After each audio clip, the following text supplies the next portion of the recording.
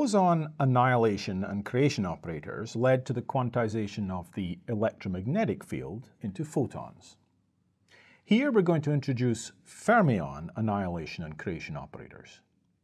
These operators will lead to the natural quantization of the number of fermions possible in a fermion mode or single particle state, limiting us to 0 or 1 as required.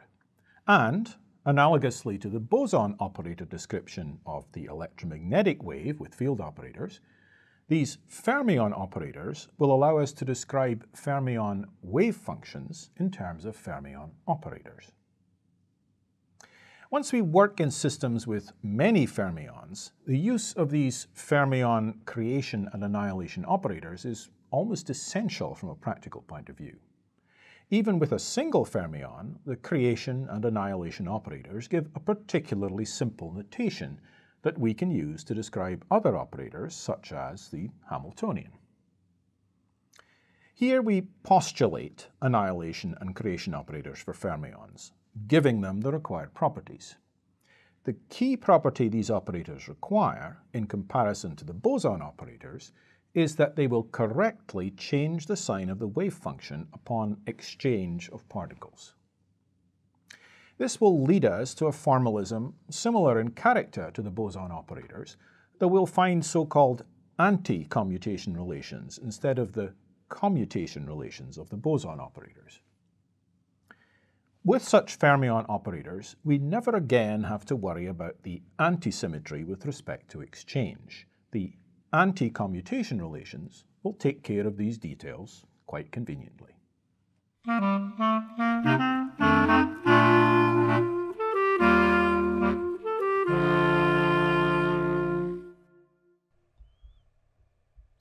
We can write a basis state for multiple identical fermions using this notation we've used before, with a summation here over all of the possible permutations of a list like this.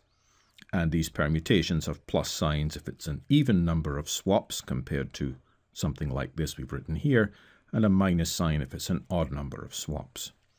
And we remember, of course, that we could also conveniently write that as a determinant. These notations are exactly equivalent. So here we have n identical fermions, and they occupy single particle basis states, A, B, and so on, up to little n, as we've written here anyway. Now, single particle basis states are individual states a fermion can occupy. And for our notation here at least, we're going to associate a lowercase letter with each such possible single particle basis state. For example, each possible electron state in a potential well or an atom. So here's a potential well as an example, and here are some single particle states we might have calculated in some previous problem we'd been solving. And each of these corresponds to a different single particle basis state. Now, though this form we've written here might seem to imply, just because of our notation, that each of the possible states is occupied, so we get A, B, C here, and in this notation at least we've written A, B, C, and so on. That's just a consequence of our notation. That's not in general the case. Very few of the possible single particle states are likely occupied in any given multiple fermion basis state. So we should not really expect that we're actually occupying states A, B, C, and so on, where those are all the possible states of the system. That's just merely a way of writing these things down.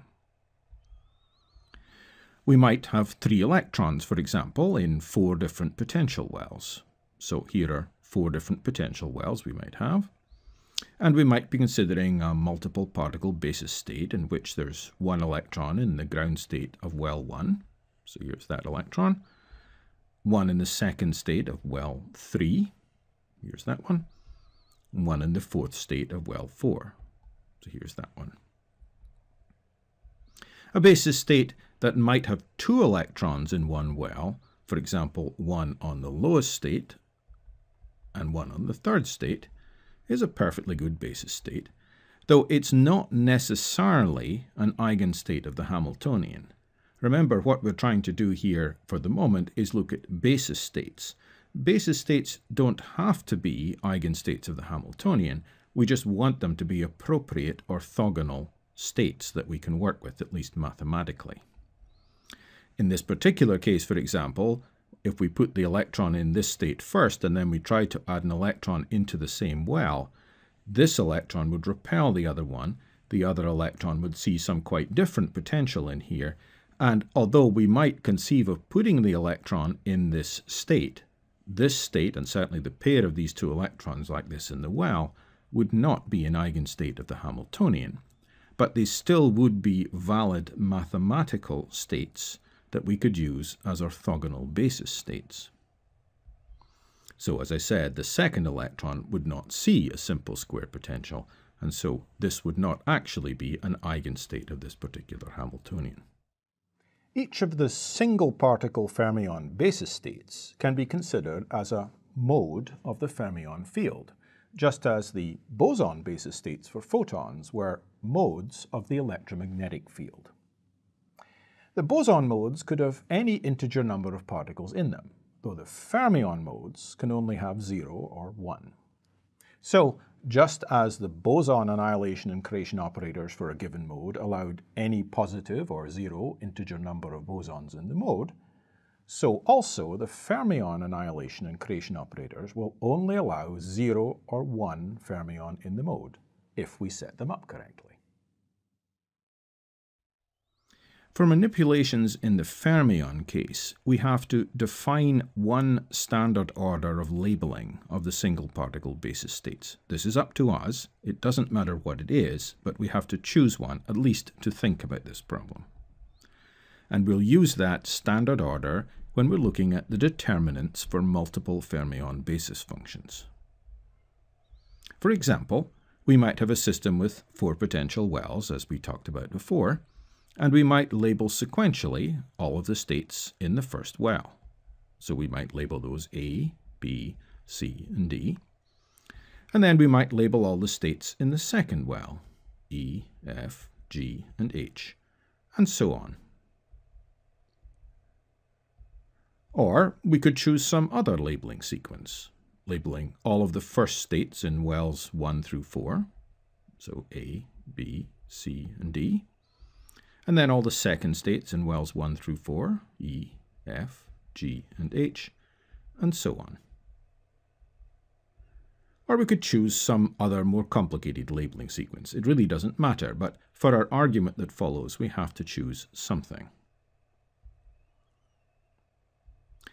So, as I said, it does not matter what sequence we choose. We just have to choose one standard labeling sequence here for our argument.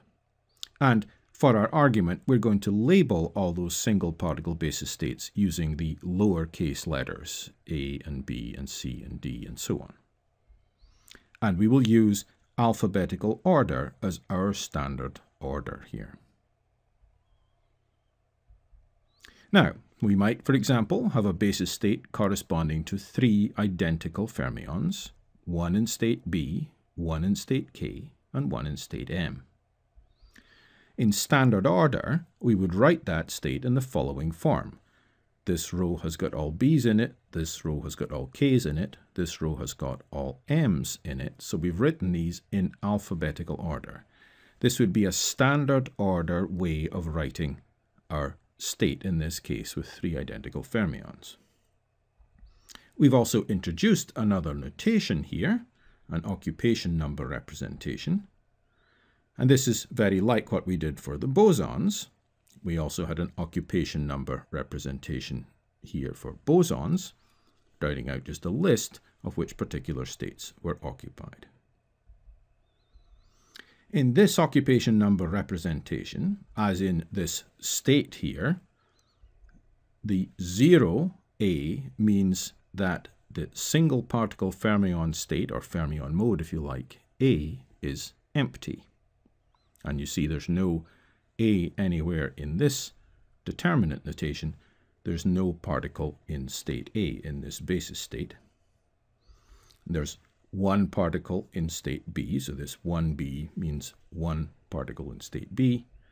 And because this is a fermion state, the determinant combination of the different fermions to the occupied states is understood. So this list here, when we see that for fermions, we understand it's a determinant style of combination of all of the different permutations. And the determinant contains all the different permutations within it. Now, we could also write a state that was not in standard order for the rows. For example, this state here is a perfectly valid fermion basis state. But note that we've got K up here and B in here. This is not in alphabetical order. To get that state into standard order for the rows, we would have to swap the first and second rows. And if we swap two adjacent rows in a determinant, we have to multiply the determinant by -1. So, swapping the two top rows, we have, starting with what we had before, and then performing the swap, we acquire a -1 in here. And writing this out now in the occupation number notation, we know that this particular state is minus this determinant, because this is the determinant in standard order. These notations are the same in their meaning, and we have the minus sign here. And so this state, as written in this form with K, B, and M, is minus the state written with B, K, and M. And this is the standard order version. Same here, with the minus sign out front, because this state is not in standard order.